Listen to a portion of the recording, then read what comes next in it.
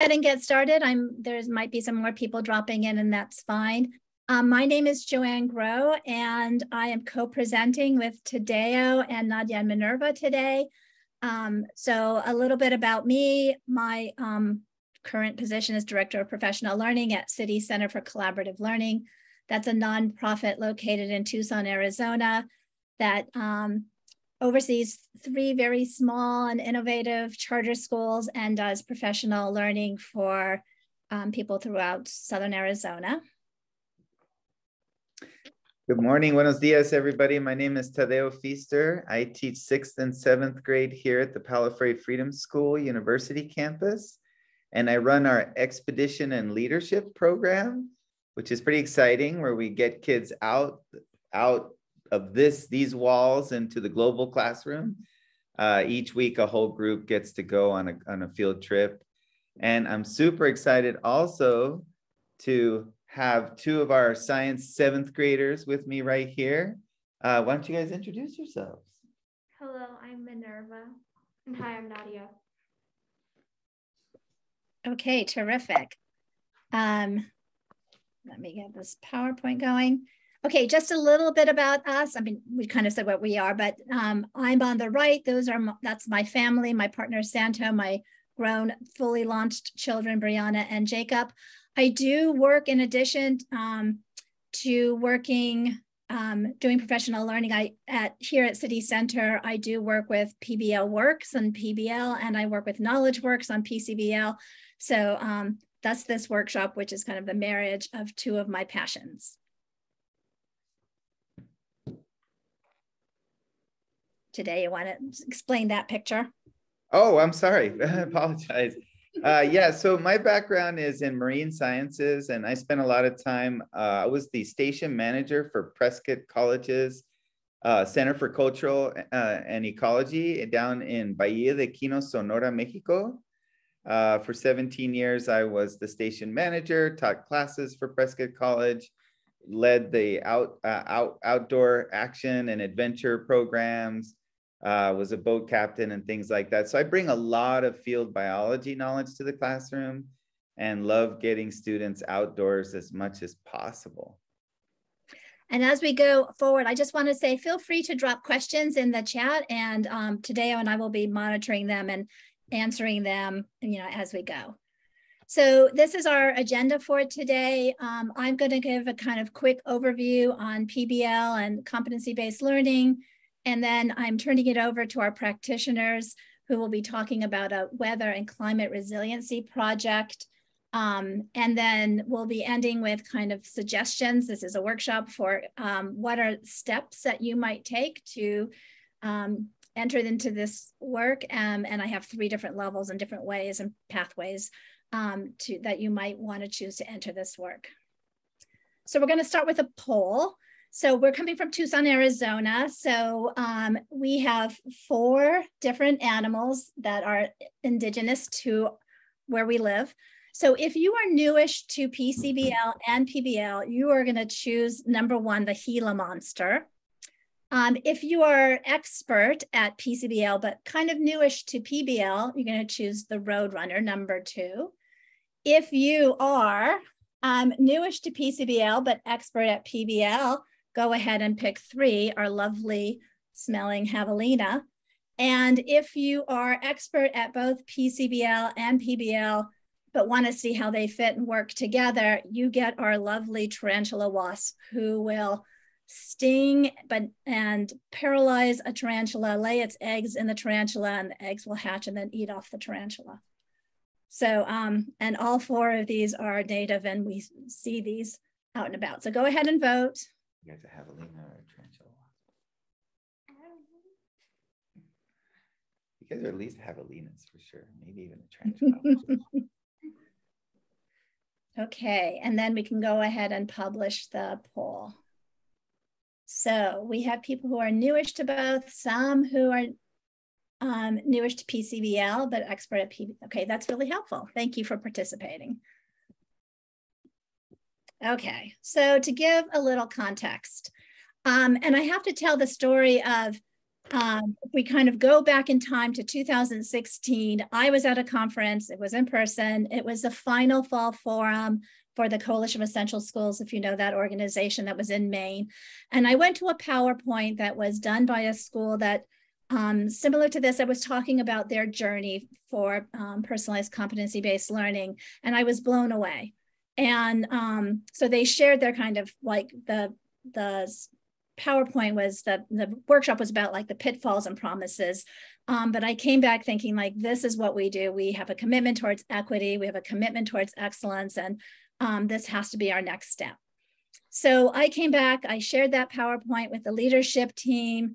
They were interested, but I don't think I quite conveyed the power that the people had who had lived through it. So there was the next year we formed a team that was made of leadership and teachers to look into the why.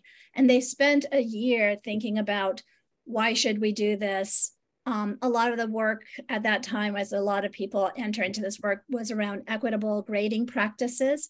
And so we built that kind of collective knowledge that first year. And then the next year, we did some professional learning. So we worked with a Great Maine Partnership to start identifying our anchor competencies. We worked with Solution Tree, talking about equitable grading practices. And then the next year, we were able to have a teacher team that actually wrote our competencies. And we had a Columbus site visit. And I put that in quotations because we had a team of teachers all ready to go. We were at the airport. We were so excited to see Marysville School in Columbus, Ohio. And then life happened and the plane, you know, I don't know what, had mechanical issues and we could not find another flight. It was going to be a quick trip. And what the team did, which I was so proud of, was like, we have subs, we have this time devoted, let's just do a retreat here in Tucson and just do the work and the planning ourselves. And so that's what happened. And that kind of guided us for the next few years. The following year, we were actually doing some implementation using on the competencies that we'd written. We talked a lot about how do we support our students inside, and we talked about classroom practices that were happening in the classrooms. And then we had a LMS team who looked at all different software to try to determine which software would do what we wanted to do. And eventually we chose Empower, and today I will talk about Empower some and how that is being used. In the middle of there was the pandemic, which was really challenging for us as it was for everyone. We continue to do, I should say that we were schools that were founded on project-based learning. So that has been a kind of a through line throughout. We continue to do project-based learning virtually, which was interesting and a challenge. And we also had some major leadership turnover during those years. So I would say that in those pandemic years, we were kept static. So, and now that we're back, we are kind of jumping back in. This summer, we are revising our competencies. We've adopted a new academic framework. And we had our leadership team go visit a school in Kettle Moraine successfully this time to see some of this work in practice. So that gives a little context. I would say this is not what our workshop is on, but if I had any advice to give, I would say that the communication of the why is something that never ends. So there's always going to be new students, new teachers with turnaround. There's going to be new families, and that messaging of why are we doing something that's different? Why is this disruption happening? You just have to be prepared to be saying that over and over again in all sorts of different modalities. So this is this year, and this is where we are. This summer, we revised our competencies or standards. We are in the first year of implementation of a new strategic plan. One of those goals is to design multiple pathways for academic achievement that honors individual learning profiles and diverse lived experiences. We're working on that. We are adopting a new portrait of a graduate as a coalition of essential schools. We had from the beginning are habits of heart and mind that that served us well for almost 20 years as we've been in schools, but they were tended to be more academic and focused. So things like using evidence to support your claims. And so we're now in a lot has happened in those 20 years, and we're in the process of adopting new ones that incorporate more kind of lifelong kind of ways of being, dispositions. So we're in the process of that, and we're going to continue to do professional development, particularly with a school that is our downtown school that is using a team teaching model that incorporates all of our teachers at our school and all of our students at school and then they're working on their individual pathways. So that's a little bit of context. So for those of you who are newish to project-based learning, and I can't kind of go over all of it, I would highly recommend, if you have not yet been, to the PBL Works website. PBLworks.org is an organization I work with and has amazing resources online. This is a framework that was put together by multiple organizations doing work in project-based learning, talking about what does it mean to be high quality. You probably know that PBL is used ubiquitously, a lot like PLCs, so that almost anytime something is hands-on or kind of has some real-life application, people often will talk about project-based learning. But what we're talking about has these 6 criteria: that the project connects to an intellectual challenge and requires intellectual accomplishment from the student, that it's authentic to the students and relevant to them and their lives, that there's some sort of public product that often happens at the end. We have exhibitions of learning and a Pennington Street showcase where students share their work, but also can be public in terms of bringing people into the class to help them give feedback or to help them revise their products. That there's a sense of collaboration. It doesn't mean that all projects have to be group work, but in all projects, students should be working with each other, giving feedback and learning from each other, seeing each other as funds of knowledge resources. That there's project management happening, where there's a time where the students are going back and forth between inquiry and product creation, and that they're managing that time, and that there throughout is reflection, where they're reflecting on what they're doing and what they're learning and how they're doing and how it might transfer to other places and how does it connect. So that's my very quick overview of PBL. And then, you are here at the Aurora Institute, so you've probably seen this before.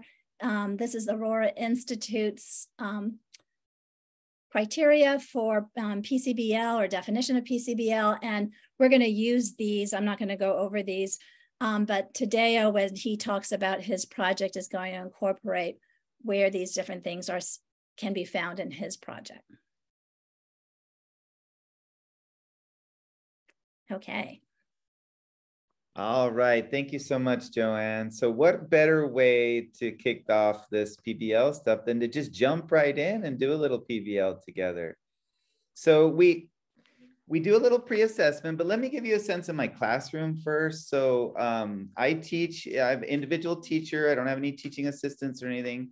I have a classroom that's about 23 to 27 students, and also have a pretty high percentage of IEPs and 504s. So that just kind of gives you the layout of the classroom. So the unit, I'm gonna talk a little bit about our first unit this year, which is Unit 1, Weather and Climate, and Weather and Climate Resiliency. And that word resiliency comes up a lot throughout the entire year, and we keep making connections to resiliency, and in this case, climate resiliency. So we throw out there the hook, right? The problem statement. So let's go ahead and kick it off. Now, just real quick, there's a pre-assessment that happens before this, just about standards that relate to weather. just to get a sense of where the students are at, what holes we have, what kind of funds of knowledge we have going on, and then we jump right into this hook. So let's do it. The hook. Strong winds, deadly storm surges, and a trail of destruction. Recent hurricanes have wreaked havoc in the United States, and you might be wondering, how does a hurricane work? So the important thing to understand about hurricanes is that they only form over warm water. Think of warm water as the fuel to the engine that is a hurricane. A hurricane forms when warm air over the ocean rises. As that warm air rises, cool air sort of fills in below it, kind of creating that cyclonic action. At the top, it forms clouds, and those clouds create the rain system that we associate with hurricanes. So many people are wondering, is climate change making hurricanes worse? Yes. Remember we talked about how warm water is the fuel for a hurricane? Because of climate change, the oceans are much warmer than they used to be. In recent years, we've seen very powerful hurricanes like Harvey and Florence. And the obvious question is, what do they have in common? Both of these hurricanes formed in unusually warm waters. Hurricane Harvey formed in waters around the Gulf of Mexico that were on average about 1 degree Celsius warmer than average. Florence is being powered by waters that are 2 degrees Celsius warmer than average. So that's a lot more energy going into the storm. The worry with Florence is not just when it hits land, but how long it will stick around and how far inland that will go. So does this mean we're going to have more storms like this? The short answer is yes. The longer answer is storms like this or even worse. There's some talk about potentially raising the hurricane category scale to include a 6, so for stronger winds than we currently have. There is some concern or some evidence suggesting that hurricanes are moving further north. So that means they're going to show up in places that they haven't traditionally existed, and potentially even in places like Europe. When there's a hurricane, when there's a wildfire, climate change often comes up. But climate change is our new reality. And if we don't take steps to mitigate it, we will continue to see powerful, severe hurricanes, and more people are going to be put in harm's way. So this unit is taught during hurricanes. Strong winds, deadly storm surge. Sorry. That's okay. This unit is taught during hurricane season to really track hurricanes as they're happening, to make that relatability with students. And I tell you what, you survey the students and somebody in the room is going to be directly affected by these, maybe family members. For example, this year, Puerto Peñasco or Rocky Point is a common tourist destination for people in Tucson and Phoenix. And Hurricane K that came through did a lot of damage. And we had students who literally had stayed in the homes where homes next door were crumbling into the ocean during the storm. And we were tracking that live. This next video is of Fort Myers. This is Hurricane Ian that just did that example of that rapid intensification. But we had all kinds of other things happening. The video, oh, here we go. Perfect. So there's no audio to this, but think about what we just experienced this hurricane season. We had hurricanes like Typhoon Murdoch that made its way all the way from the Pacific, from the Western Pacific up to the Aleutian Islands, then going all the way into Alaska as a, downgraded from a typhoon. If we go to the other coast in the Atlantic, we had Hurricane Fiona, which made its way from the Caribbean, Florida, and then back out to sea, did more rapid intensification, and made landfall in Newfoundland. So these are these things that we're seeing with rapid intensification and hurricanes. And it really brings up this huge central question. How do we create resilient coastal communities in the age of global warming? And so in this project-based learning work, in this unit, we have our driving question. It says essential question, but same concept with the driving question. And these are guiding students through the project work, through the activities. And this example is, how can we build more resilient communities that weather the impacts of our rapidly changing climate? And this is a real anchor. So we're using hurricanes to anchor the unit, and we're using this driving question to drive a lot of the research, a lot of the thinking behind it, which then plays out in the project work. Take a step back. So we have our learning targets or standards. So the unit is built around its standards-based, and we're using the Arizona State Science Standards that were revised some years ago, not too long ago. And we find they're good, they cover it, but we also add some of our district standards, like the habits of hearts and minds. For example, expression and care and inquiry and action. So all these also play a role. You see here, we have some geography, we have Earth's heating, and we have modeling. And I'll talk a little bit more about how we illustrate modeling. So let's go to the playlist now. So Empower Learning, as JoAnn described, is our learning management system. We were really fortunate to have, we weren't predicting the COVID pandemic, but we had this in place during our remote learning. And that was a game changer. So you're looking right now at one of my playlists, and playlists are just as they say a playlist. I like to organize them by unit. So this is unit 1, Weather and Climate Resiliency playlist. And you'll see I tag some of these things that are really important that we see in the playlist. So pathways and pacing, for example. So what you're looking at is a matrices of different activities. There can be more traditional science readings. You see that with the Earth, you know, that looks like the cover of the book.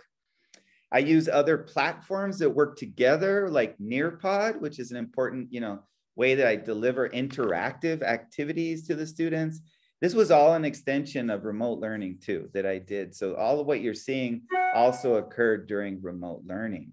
Then in here is project work, special videos, special content. And then you'll see, it's hard to see, but there's an activity in here called Next Level. And our 7th grade team here is going to talk about Next Level in a little bit. Let me just continue with the playlist because I want to get to some of these other tags here. So learner agency. So students are not working on this in a linear way. Like few students actually complete all this work. What they're doing is they're sewing together the activities in a way that they can demonstrate mastery in the standards that we're covering. And depending on the different learning styles of the students, it really will depend on how that matrices of putting these activities together works. Some students really gravitate towards the Nearpods that are interactive and fun, and they have gaming elements and videos. Some students like the more traditional readings, read the chapter, do the section review questions. That seems to really call out to certain students. The project work, all students are involved in the project work, but the supporting activities that gathers that evidence that we need to look for mastery in the standards, it really can be pieced together through different activities that really seem to work for students. So they have that learner agency into choosing these different things. Each one of these activities, which is the each icon up there, it is connected to our learning targets or standards based, but it offers a menu of activities. Now, so we looked at pathways and pacing, but I want to talk about how we modify and accommodate for students with IEPs and 504s. Any one of these activities. Now, the Nearpods are constructed in a way where that accommodations are built in. So they seem to work really good for kids of all different learning styles. But the readings, you might modify how many questions they answer, which questions they answer, the depth in which they answer it. So we can scaffold up and down all these activities, and we're doing that constantly. We're an all-inclusive classroom with universal accommodations. If you have an IEP, yes, we follow that, but anybody can access accommodations to make the learning very equitable. Another important thing about equity, so I'm going to go there for a second. So that was student supports that I just referenced. So equity. So we still have a lot of rolling absences. Now, I'm not sure how you guys are doing out there, but students occasionally are still getting COVID or getting sick or just taking mental health days and these sort of things. My class can be accessed remotely or in person. Now, of course, if you're doing it remotely, there's things you're going to miss, the collaborative elements and working with the other kiddos. But you can still access the content. You can still follow the class. You can still keep up with the work, and you can demonstrate mastery. Now, with Empower, you're gathering evidence as students are turning these activities in. And we use that evidence to look at, to formally show mastery, right? Be like, oh, you have this evidence. I see the evidence. You're showing mastery. It's looking really good. But we're doing formal and informal assessments all the time. A conversation on the side, me listening to the vocabulary the students are using during modeling. And yeah, a formal quiz here and there. So these formal and informal assessments are happening all the time. So there we kind of connect to assessments. And then in the project work, we can really start to see mastery develop over time. So the playlist is awesome and Empower's working great for us. And we were so fortunate to have these systems in place for the pandemic. So that was lucky. We're also a very small school, so we were very fortunate in that regards. So let's go to the next slide. Wait, before we do that, oh yeah, of course. I want you to, can you talk about the, I'm afraid what you called it, next level? Oh yeah, and we're gonna come back to that too, but let me throw out there the next level. So my classroom, like all your classrooms, have students of all different levels. And some students get done with activities and their project work, maybe a little bit before others. And then we challenge them to go deeper, make these connections about building resilient coastal communities and this idea of resiliency. But I also offer up an activity like Next Level that really makes deep connections of environmental sustainability and equity. And this next level, and also environmental issues like climate change and like I mentioned, environmental sustainability. Inside this next level, I'm not going to open it up, but there are questions that challenge kids to think about, all right, so why does hurricane response look very differently depending on where these hurricanes happen? For example, there's questions about Hurricane Maria that took place in Puerto Rico and the lack of response and how that played out on the island. We have questions that talk about Hurricane Katrina and have students really think about these connections of how did we drop the ball on a hurricane response in Hurricane Katrina? And why do certain communities have different responses than others? These are all these issues of equity. Can I ask the question that I asked Minerva and Nadia when we were preparing for this about what they think about those next level? Yeah, and let's get the student voices in here because that is so important. So what I wondered for you all is, or both of you, was, did you feel like doing next level work were you resentful because you had to do more work, or like was it, did you like it? Like, what was your attitude about doing next level work? Well, we had something to do instead of just sitting down. I did next level, and we're doing about Hurricane Fiona and Typhoon Murdoch. And Typhoon Murdoch was cool because we also got to draw a map of where it hit in Alaska. And that was really interesting. And I liked that. Yeah, I thought, at least for me, it was fun because sometimes Tadeo has to find some really quick things for us to do if we're finished early. So something to do and just to work on. And not everybody has to finish it if they learn slower than other people. So it's a next level for some people, and other people don't have to do it because they're already getting their other stuff done. So I think it was really good and fun. And one of the reasons why we invited Minerva and Nadia is they're real gold standards examples of doing project work. And they're always thinking about these bigger connections, like making these connections to equity, to environmental sustainability. And so when you look at how they interact with the next level assignments, it's really deep when you see their responses. And this is a little bit different because in next level, it's more, it's short answer responses, but then expanded answer responses. So it's a lot of written text and really diving into the issue. And the readings in the next level are pretty high level readings, but I always offer students an assortment of reading levels to accommodate for all the needs. All right, so let's look at the big idea, which kicks off the playlist. That's the very first thing. And in there, you see the standards that are tagged. We don't need to go through all the standards, but you see that there's 6 standards tagged. Some are Arizona State standards. Some are our habits of hearts and minds standards. We have the essential question or driving question that I mentioned. And also, I just want to talk a little bit about this what we learn section.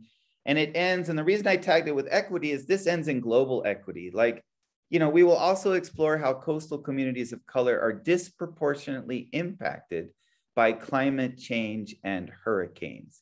So of course, we have equity within our classroom, accessing the content being available to students in regards to the level and the differentiation that's going on. Universal design for learning is used to plan this whole unit out. But then we have these issues of equity at the more global scale of both environment and society.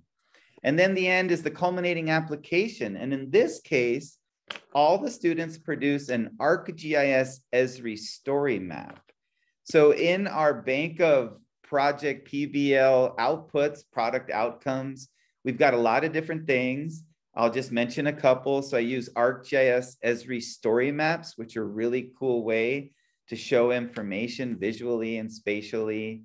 We use like infographics, like pictocharts. We do theater. We do so many different things. So we have this, you know, we can draw off a rich list of project activities. At the same time, we have other activities going on that are more like scientific illustration and modeling. And these also show mastery. And these are great ways to do assessments, because assessments are happening all the time in this classroom environment. So now I wanted to turn it over to Minerva, because here's an example. We don't have time to go through the whole story map, but here's an example of an ArcGIS story map. So Minerva, take it over. This was my story map about Cyclone Paradip that hit Odisha in 1999. This Cyclone Odisha's shores it came from Indonesia and hit Odisha. You can see on the map the big red blob, and it came back down and hit other coastal communities, and over 10,000 got killed. It was so much that people had to bulldoze the dead into vast, faceless graves. It was very, I didn't like the death part about this, but I liked using the ArcGIS story map, and I got to research a lot of my cyclone. I got to personally choose my cyclone, hurricane or typhoon, whatever you want to call it. And I really like this one because it's really interesting about what happened in this community. Thank you, Minerva. So there's a lot of elements to the story map. This is just a snapshot of some of the pages within the story map. And I really think that ArcGIS story maps are a great project outcome. These will be presented at an exhibition of learning where students do expression in what they learned. Parents will get to see these, and they're pretty exciting. Now I want to turn it over to Nadia to talk a little bit about learner agency, some of the modeling we did, and scientific illustrations. And we actually have the physical model here that Nadia can show you. So Nadia, take it over. Okay, so as Min is holding up, you can see. So we made this model of the Hurricane Paradip, and it has on the outside, it has some of Min's slideshows of the story map on the outside. So you know more about it if you haven't read Min's story map. So in the pictures here,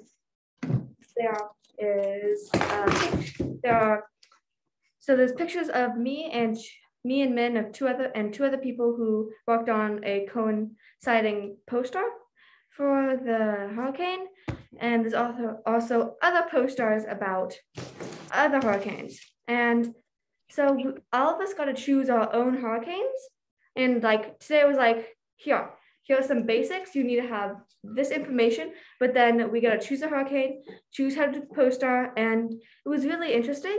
And I love how we have a lot of choice in what we do and how we do it. So everybody had to make a story map, but then people could choose between like a online poster or like a physical poster or even a physical model like us. And it was really interesting because like today let us choose so many different things, so many different options, not just like you have to do this. And it was really fun and I liked it. And you guys did an incredible job with it. So let me talk a little bit about our scientific illustration. So I have a couple students right now who really find learning, who have a lot of learning challenges in the classroom, but they're also really good artists. So when you present these multi-format ways of students to engage in the learning, demonstrate understanding, it's a game changer for some of these kids. So I have some students doing scientific illustrations throughout the year. And it's kind of fun because these things immediately go up in the classroom and they begin to be used as reference materials for the other students. And then the way it works is at the end of the year, we keep up some of the best pieces, but I don't mean like best pieces, like any student can have a best piece. Pieces that show that students worked hard. They did their best. They put a lot into it. So then next year's kiddos come into a classroom full of art, full of science illustration.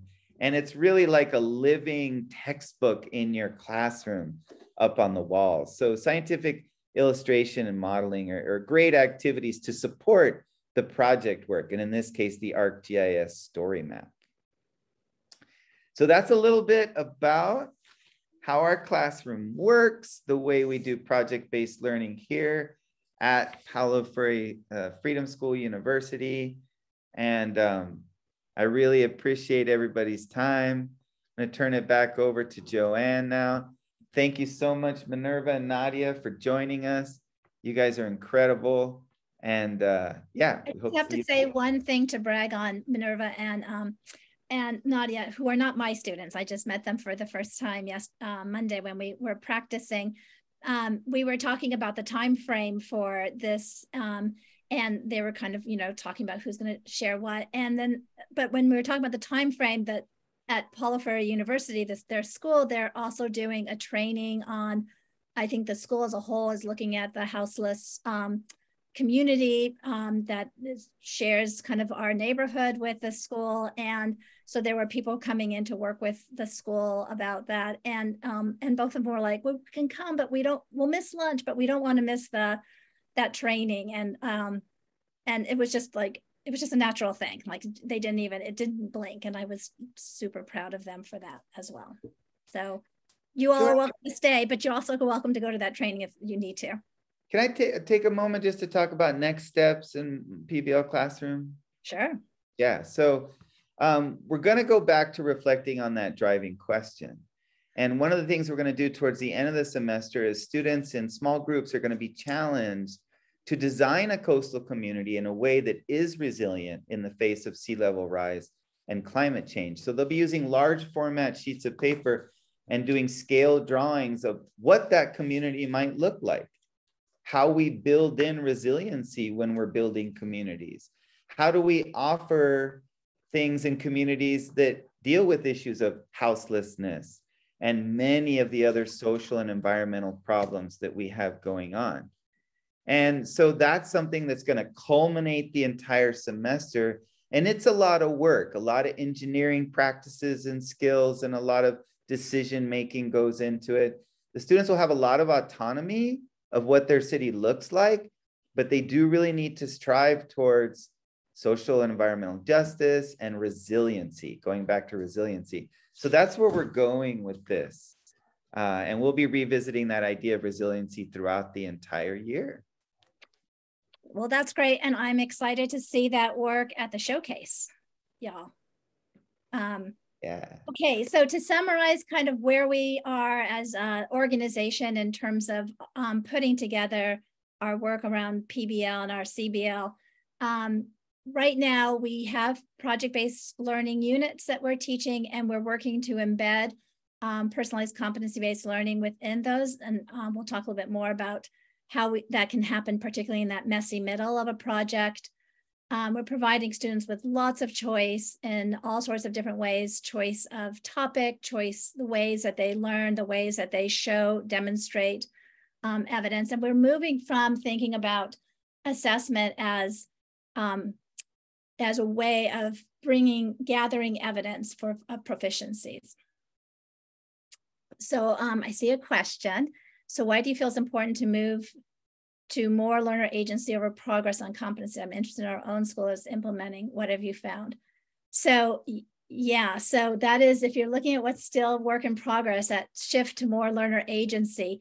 So ideally, in my perspective, is that we're Paulo Freire Freedom School. So Paulo Freire would talk about the, against the banking, where you have a teacher who is just opening up the heads of students and dropping information. And it's really about the learner co-constructing with the teacher what they want to learn, how they want to learn, and why they want to learn. And so we have always, from the start of our school, been about trying to get away from the playing school where kids are just doing what they, that strategic or ritual compliance, and getting to true engagement. Partly because I think the deeper is learning, but I think most because those habits that they are gaining in taking agency will serve them well in their life as they move past school to be, everyone talks about lifelong learner, but what does that mean? For me, what that means is that you are thinking about the why of what you want to learn and the how of what you learn, and you feel empowered to achieve those goals, and you've had practice and coaching in a place that is safe and caring and loving, like our middle schools and our high school is.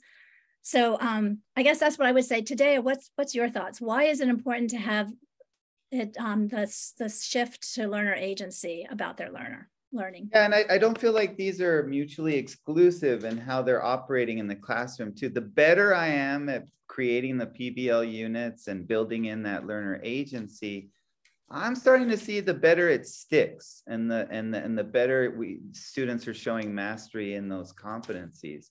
I think it's all in the setup, right? A lot of it is in the setup and the design of the PBL units. There is a lot of setup and thought going into these designs and work, but I feel like once you have the template up and going and running, you can really get going with it. So let me see if I understand the question right. I am seeing, this is what I'm seeing. On your slide, that's the reason why I'm asking it. It seems like it was that you were saying that, not that they're mutually exclusive, but maybe learner agency is more than the competencies. I'm not questioning it. I'm trying to learn from you because we're in the process of going there. Maybe you had some insights that could help us, is what I'm trying to say. Right. Oh, it's yeah. right. So the way that it's worded, I can see how you think that it's not like this versus this. It's we want, rather than the teachers being the one who is monitoring and pushing and making sure that the students are, I mean, there's a role in there, but you'll hear when we talk about at the end, when I talk about student voice and what we saw, for example, at Kettle Moraine School when we went to the site visit, of how students were so much owning, their progress, and it was them who were advocating for what they needed rather than a teacher kind of calling them up and saying, this is what I see you need to do. Yeah, sorry, I misunderstood that a little bit. Yeah, like Exactly. the director of our overall organization, one of my first years he said to me, like, this is, I see you developing into a great PBL teacher. Just talk less. And I've been on that path for like 6 years now. And I feel like before I was in the way a lot. I was in the way of learning or trying to script the learning. And the more I'm backing off and the better I'm getting at talking less, better setups and turning it over to the kids, the better outcomes I'm having. So I'm still on that path, but I got a long ways to go. But that was some golden advice way back. I mean, not that way back, right? So, but 6 years ago, that was some excellent advice, and I'm still trying to fine tune that. Get out of the way. Yeah. So the two other things that were in addition, so thank you for highlighting that, Avery, that and asking that question. So we were working on that portrait of a graduate and building competencies for those that will be happening this year and next. And then we just joined the Mastery Transcript Consortium.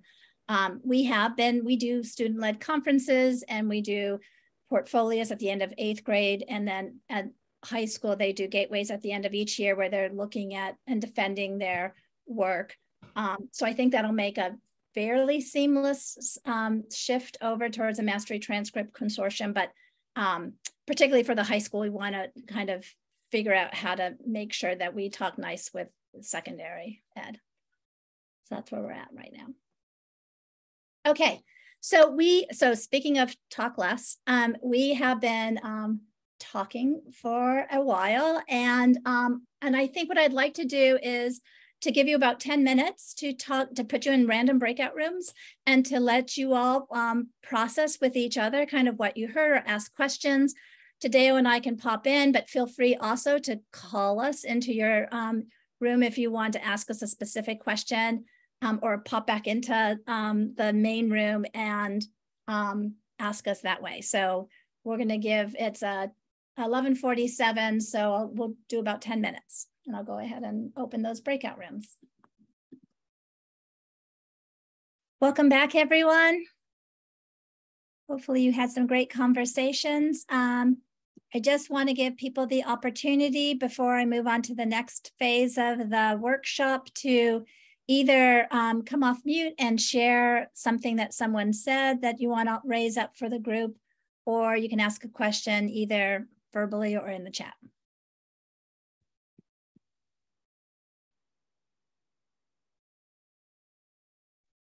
I would love to just highlight Krista and her reflection. I am currently not having any children of my own, but like Krista highlighted, as a parent and as a educator in the space, her having to catch herself when she's also thinking about her son's education, and saying like, of course I don't want him to have rope, just learn by rote memory and recall, but how important the why is, not only for the students that she's actually working with, but also her son. And so I think what I just connected that to is when we talk about certain comments like learning loss, of how it's not just the English teacher that is then taking the charge to build up those skills, but it does actually rely on literacy being taught in all subjects. So that is my takeaway. So thank you, Krista, and thank you, JoAnn, for your push to always go for the why. Thank you for sharing.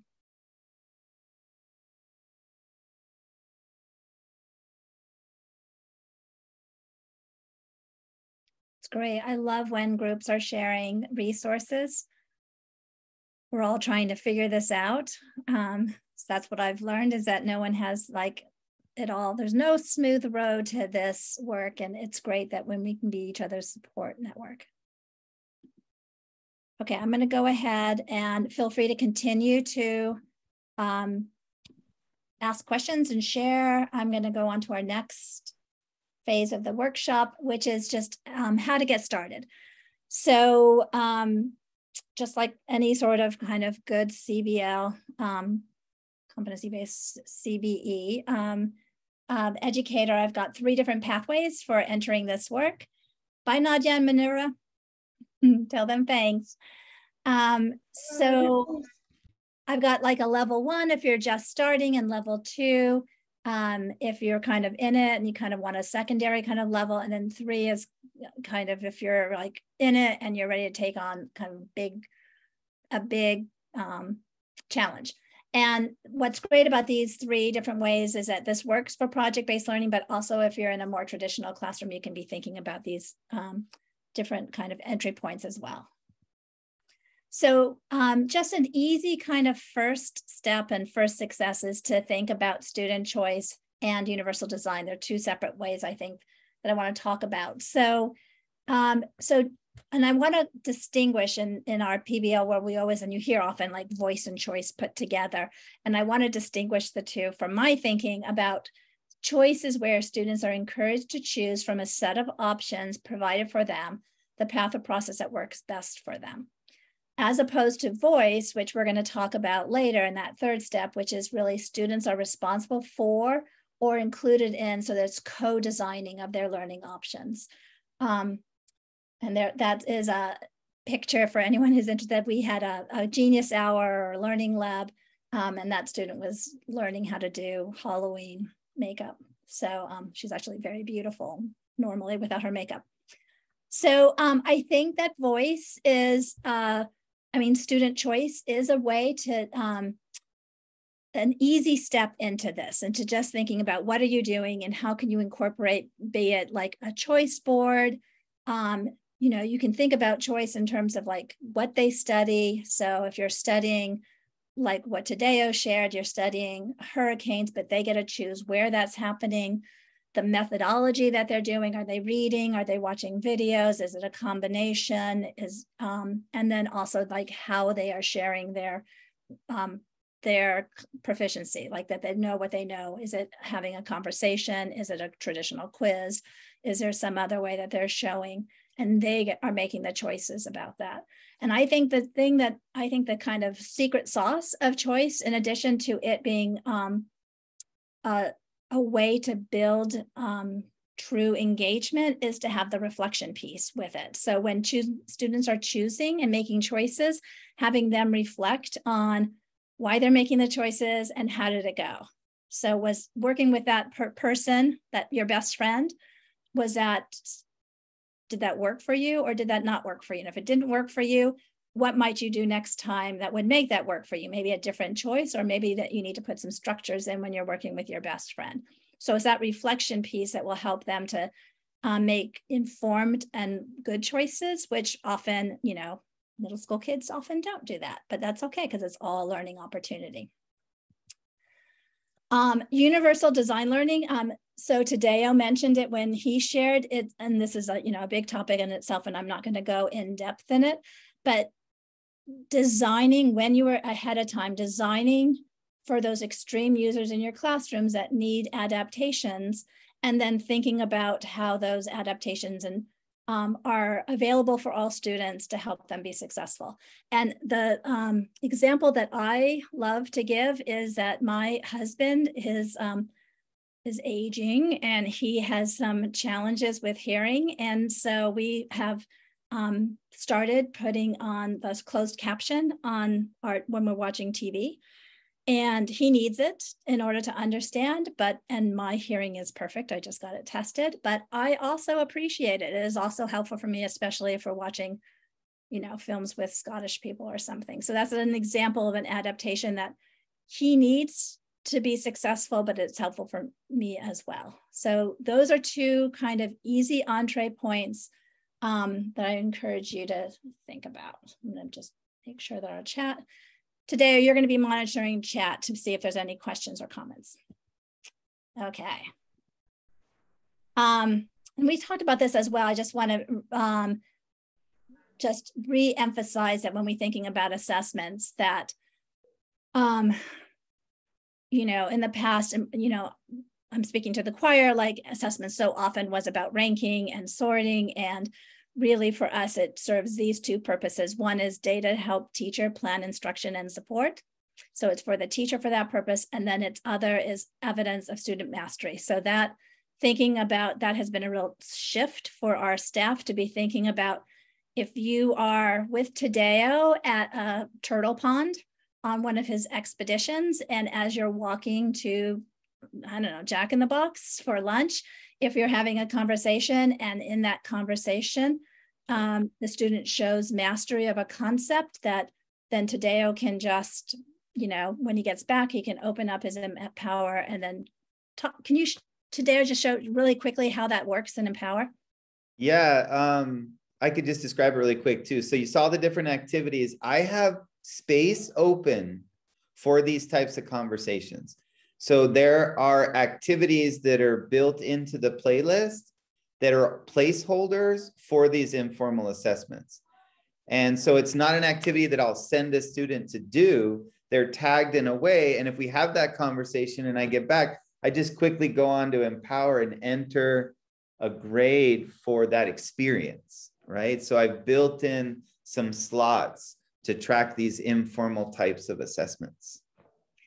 And it's funny, it is a shift to think like for, in a traditional school, like the only way that you could have the assessment is if you've taken a test and the test like showed, some sort of like competency.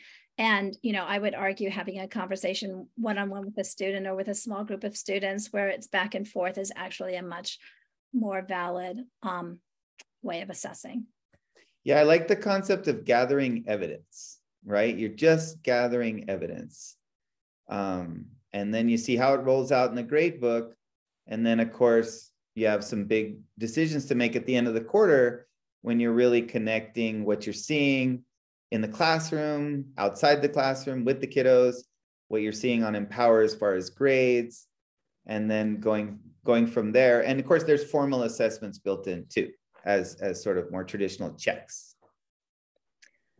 So our level 2 has to do with what happens in that messy middle of a project. So if you think about a project having kind of 4 components, like there's the launching of the project, where you introduce a driving question, you do some sort of, hook activity to get the kids excited. You either share rubrics or you co-construct rubrics, you give a project information sheet, all that kind of front loading that you do in a project.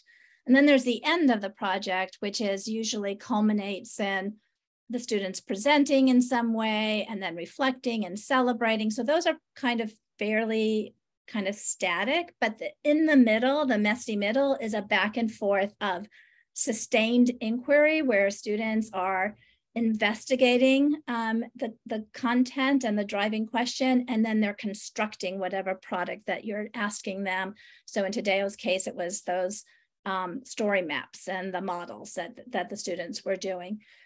So that's a back and forth process of input and building and back and forth, and that can look really messy. And and in fact, this is the things that often happen in that kind of middle of a project. And if you're, in a traditional school where you have, like Tadeo was talking about, 27 students, 4 with IEPs, and it's just him, you're going to have to figure out, how do you manage that? And how do you manage that in a way that builds independence for some students and then allows you to do small group instruction with the students that are going to need more support? And so when I was asking on Monday, when I was talking to Tadeo and the students about that, what the students said, I was asking was that, yes, absolutely, that happens, where Tadeo's working with small groups, and they said that a lot of the time the support is coming student to student. Tadeo, did you want to say anything, add anything to that?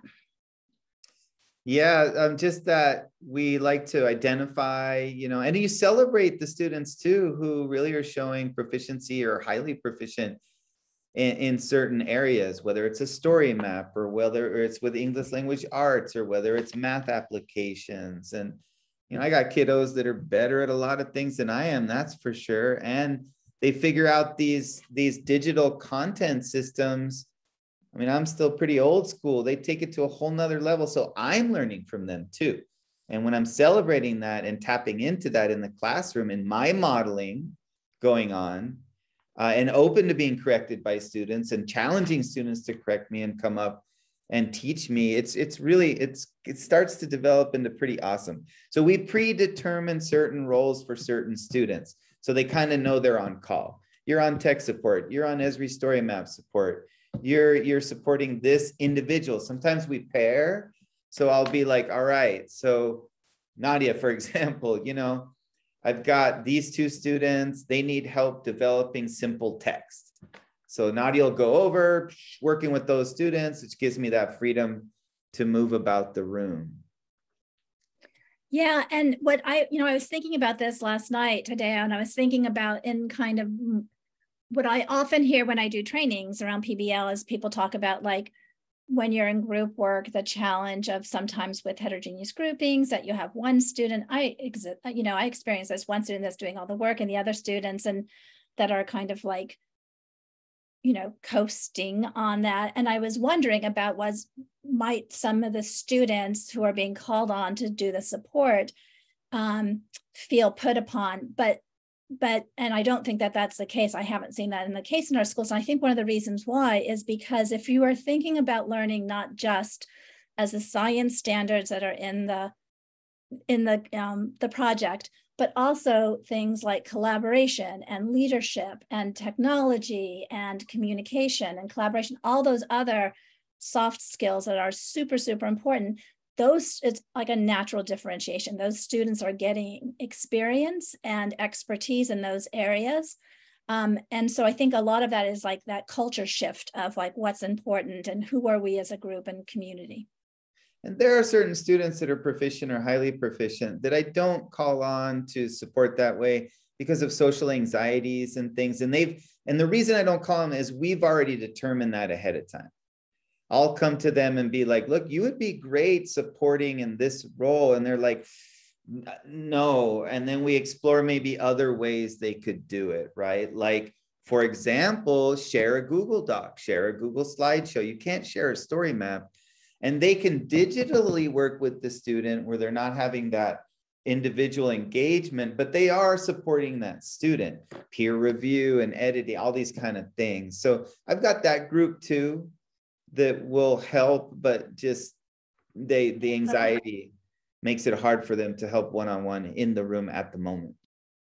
I skipped over this slide and I just wanted to this is actually from PBL Works, and it's they have a rubric for teacher practices in a highly effective PBL classroom. And one of their 7 strategies is managing activities. And I've pulled out the top 2 bullets in that rubric. So the classroom features an appropriate mixture of individual and teamwork with group and small work instruction. And classroom routines and norms are consistently followed during project work time to maximize productivities. I put under there, that's my language, that I added the standard operating procedures. And so if you are developed with a class with students, what are the standard operating procedures when the classroom is in that messy middle and people are doing, all these different things, and that they're at different pace and different stages and they're choosing different things. If you have these standard operating procedures so that students can work independently. This is something that I think a lot of us are secondary. I'm not going to show this workshop model, but a lot of us are secondary, either middle school or high school teachers, but our elementary, I don't know if we have any elementary school teachers here, but this is something that they are often really good at, that this idea of the workshop structure or having stations. And so, so for those of you who are not familiar with the workshop model, I highly recommend this for PBL classrooms. The idea that you start with a mini lesson, which is, again, talk less from the teacher. So 8 to 12 minutes of instruction, targeted, focused on kind of real need skill that the students will be working. There's work time for the students. In the middle of that day, there's some sort of reconnection where a teacher can kind of make a big kind of announcement to redirect students or maybe correct some missteps or misconceptions that are happening, more work time. And then at the end, that closing of debriefing how it went, reflecting on how it went so that they can continue to learn and grow. So a lot has been written about workshop model, but I think we could learn a lot from these secondary teachers from what's going on in elementary. And I just want to give a quick highlight of thinking about, often we are alone in our classrooms, but if you're lucky enough to have an educational assistant or team teach, or I know ASU is working with this idea of groups of adults that are working together with larger groups of students, just thinking creatively about, so not just taking in this picture, the whole class where you have 2 people in front of the whole class, but thinking creatively about how can we make it so that a teacher or multiple adults can work with smaller groups of students, because that's where they're going to be able to target instruction at real time based on what students' needs. And so you can see that in the breakout group, you have one teacher with a larger group, and then it's another teacher with a smaller group. Maybe it's a group that they're pulling one group at a time that's working on a group project. You can see stations where you have like one teacher kind of monitoring all the stations and making sure that kids are on task and not killing yourself or destroying anything. And then you have one teacher maybe who is stuck at one station because perhaps that station is a particularly complex idea or concept, or maybe that they're like looking to see kind of which station has students that need extra support. And then the conferencing, both for support and also for assessment, where you have a teacher working one-on-one or a very small group. Sometimes if I give my team a lot of leadway, I can recruit somebody to come in, one of the co-principals or education specialist, Sherry, and do a breakout workshop or a conferencing. When we're getting to that, when we're beyond the messy middle part of the project and we're really getting into second and third drafts and final editing and rolling it out, it's great. So I do get that support occasionally and capitalize on some of these systems that JoAnn is presenting here. And then this is just one other strategy in that messy middle time where students, these are called Scrum or Kanbans. I think I'm pronouncing that right, where you have the things that kids are doing and where they are, and they can kind of watch their progress and you can quickly see their progress. And then the third level we have. And so I want to talk a little bit about student voice, and I want to share two stories. One, I want to talk about what I saw at our site visit when we went to Kettle Moraine, and this is in Wisconsin. And if you haven't had a chance to go visit their schools, they have public opportunities to come and visit their schools, and they're doing amazing work. And then we'll end with Tadeo sharing a little bit about what intercession. So when I went to Kettle Moraine, there was a lot that was cool, but one of the cool things that I saw was they do this thing called seminars where they are anywhere between 1 and 3 week long, and teachers do a topic. It's like our intercession where they are excited about a concept. It might be something that they're passionate about, or maybe they have some expertise about it. And students choose those topics, and they do that for, for a short period, a short but concentrated amount of time. Well, what I was told happens often in those seminars is that they're kind of loosely planned. So maybe you have a seminar, let's say on potions, and you're talking, it's a chemistry-based seminar, and kids are like putting together potions and they're like analyzing the chemical kind of reactions. And you have a student, and this is where that voice comes in, who wants to do that, but knows that they need to have a history competency that they were not successful on. That's kind of outstanding, and they need to get that history competency complete. They could go to that seminar and say to the teacher, I want to do this, but I will also have a thread about how, I'm just making this up, how women throughout history who have been kind of naturalists have been seen as witches or like discriminated against, even though they're just kind of naturalists. And that is something I would like to do in order to learn about and then show proficiency in this competency that I need to make up for. So, so that was a really awesome way, I thought, of like students co-constructing learning with their teachers. So today, why don't you end to talk about intercession, and then we'll show the little video. Intercession is really fun. So it's a lot of work too. Twice a year, we offer a week-long series of activities. So each teacher, core teacher, so there's 6 teachers here, the core teacher, each one of them designs, implements, and carries out a week-long special activities. So for example, we just finished our fall intercession. There was theater arts. There was a community engagement thing. It was really cool where one of our teachers works with a local community engagement center, and they were building things for the community and that sort of thing. I typically do intercessions that are outdoors, maybe backpacking or overnights, but I was recovering from some surgery. So I made a simple one in design, which is, I called it Lego Mundo, so Lego World. And we took over an entire huge classroom. It's not that huge, but we went wild developing Legos and using engineering techniques and stuff like that. But in the beginning, I opened it up to student voice and learner agency, where I was like, what do you guys want out of this? And 2 of the students said, well, we do stop motion animation. And I was like, well, that's cool. At the same time, we're going to watch the Lego Batman movie and all these examples of that. So I was like, well, let's do it. Let's do it. But I don't know how to do it. So you guys are running it. So they ran the show. So we produced a series of short videos in Lego Mundo, and we're about to see one of them. And it was a huge hit, not only with the students in my intercession, it's about 12 to 14 kids, but also once these videos were showed to the rest of the school, and this one in particular went kind of viral on campus. So yeah, intercession's amazing. We do twice a year. A teacher's responsible for an intercession, one in the fall and one in the spring. And they're super diverse in what the kids learn and do and the types of building capacity that we do. And today I'm getting that their closing is soon. So I'm going to just show a second of this. There is the survey in the chat. Please take, it's 2 questions or 3 questions. Please take time to fill that out. And you can continue to, please reach out to Tadeo and I if you have any questions. We'll close on the Lego, the kids' work. Thank you, everybody.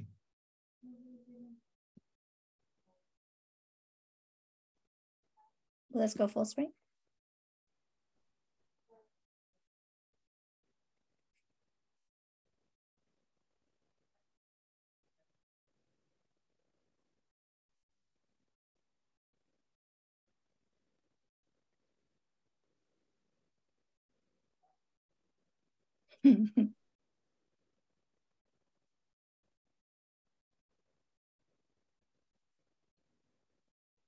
I love the kids in the background.